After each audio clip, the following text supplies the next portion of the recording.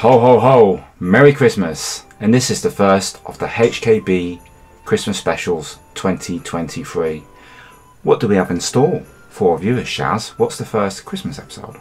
It is our top 5 physical media releases of 2023. Fantastic! If you're new to the channel, welcome, and we hope you stay with us. Please like and subscribe and all that great stuff. And for everybody returning, thank you for sticking with us. We really do appreciate it. So yeah, the criteria for this episode, it's got to be a release that has come out this year. And other than that, Shaz and I just had to agree on the releases.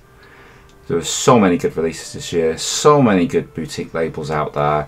And we've really enjoyed what's been coming out this year. And I think next year is looking fantastic too.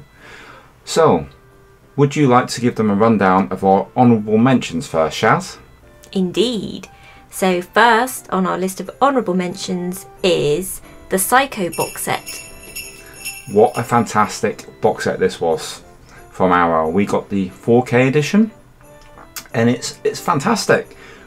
I couldn't remember just how good the other films were. We've always loved Psycho, but watching 2, 3 and 4, what a good time. And it's just packaged so lovely, that set. Amazing box set. Next one, the Brave Archer box set. So this was from Shout Factory, and we just got that at the time we started doing the Shaw Timber videos, which was nice because it gave us some good material for our episode on Little Dragon Maiden with Leslie Chung. Those films, I thought they looked fantastic. It's the only one of the Shout Factory Shaw sets that we do have, but it's a beautiful release. I like the artwork on the covers, and they're all spectacular films, aren't they? So absolutely stunning release that was. Next we have Undefeatable. We were both pretty impressed with this Vinegar Syndrome release, weren't we? I mean, it's a Cynthia Rothrock film, and there's like different versions of it on the release, and wow, Shaz, wasn't it stacked with extras? It was. Great release. Next we have Door. We covered this on the podcast, or at least we covered Door 1 on the podcast. Third Window Films, I mean, they've really been putting out some great physical media releases. They've really stunned us, haven't they, this year with what they've been doing, and we're starting to develop a bit of an addiction. It wouldn't have been fair if we didn't mention this in the honourable mentions, because it's great. These were lost films, and brilliant. Fantastic. Brilliant. And our last honourable mention is the Rich and Famous box set. From Eureka. Eureka consistently, year after year, putting out great titles.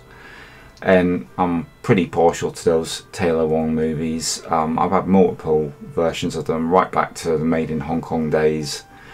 And yeah, this is the definitive edition of those films. They look great. There's extras on there.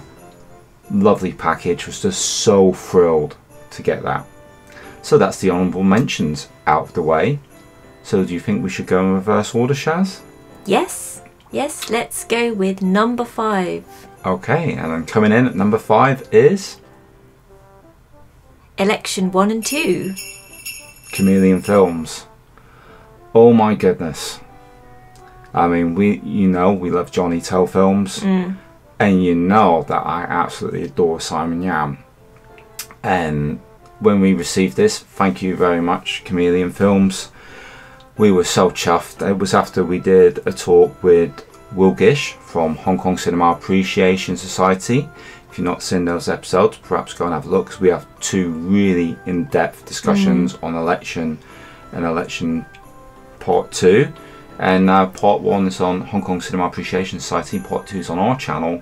We had a great discussion, and Chameleon happened to notice us talking with Will, and they sent us a copy of this and a whole box full of goodies.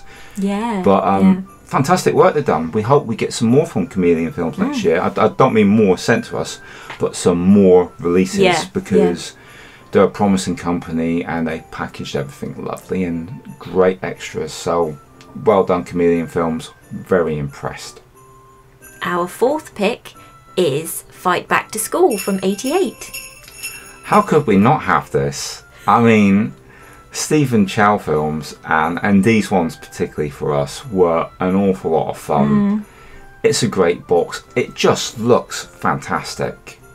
I really love the box that they did for this. The artwork on it is beautiful.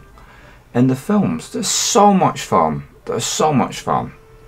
So if you guys haven't got this one, please pick it up. It's, you know, one that It's bonkers. It's bonkers, and I think every Hong Kong movie fan should, you know, pay these a visit. Beautiful box set. So another great job from 88 Films. Third place, Shaz? The Katsuhito Ishii box set from Third Windows. This was a real eye-opener for us, wasn't it? And shout out to Huss at Touch of Film. He's kind of put us on a track with this stuff. And the films in this and the short films, fantastic. And I just love the way they package everything. Beautiful box set, isn't it? They do. And the thing with the Third Window films is the value of the extras. They're so good. You know, they really know what they're putting on there. It's always worthwhile. There's no filler stuff on the disc.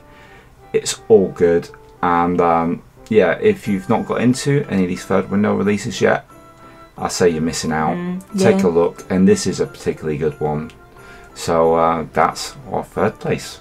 No, is that our fourth place or third? That was our third place. That was our third place. Well, there we go. So cranking it up now. Last two slots. Ooh. So in second place we have Lady Reporter from Eureka. How could we not? How could we not? I mean, there's so many extras on it, and you got the different cuts. Yeah. Great commentaries. I mean, you got Frank Jen and Vincent Lin, and you got Mike and Anna. You got Cynthia Rothrock and Mine Coy interview. You know, sadly passed this year. Great actor. This was and the sleeve from Darren Wheeling. I love that cover. Yeah. I really Great do like artwork. that sleeve. That is great artwork on that. And yeah, it was just one of those films that I really wanted, and I think they did it justice. I think Eureka did a bang up job with this. Definitely. Incredible work. You're going to reveal it. That leads us Drum on to roll. our first place. It is the Bruce Lee box set from Arrow. It had to be, didn't it? You know, despite any problems with the delivery, which was a shambles.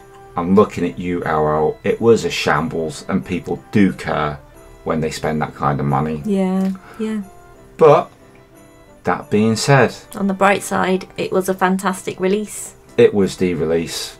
It was the release of the year. I'm still in shock at how good it is. All that footage, all that work. I mean, will this ever be topped? I'm not sure. If you guys out there are Bruce Lee fans, that box is definitely essential. Footage I've never seen, and so much of it. The extras, absolutely incredible release, and hats off to Arrow for this. And you know, if they've tidied up the delivery service, brilliant. I can't recommend it enough. I know you've got the single edition 4K releases now, but that box with the booklets and everything in it, there was so much in it. Incredible release, and subsequently our #1 release of the year. So Shaz, I guess that's it for our very first Christmas episode. It is indeed. Any parting words for our viewers, friends and followers?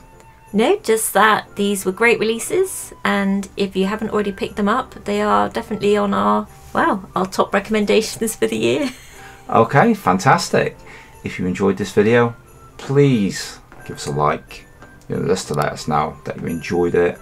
And other than that, we hope to see you on our next Christmas episode. Thank you for watching. We love you all, and have a great Christmas.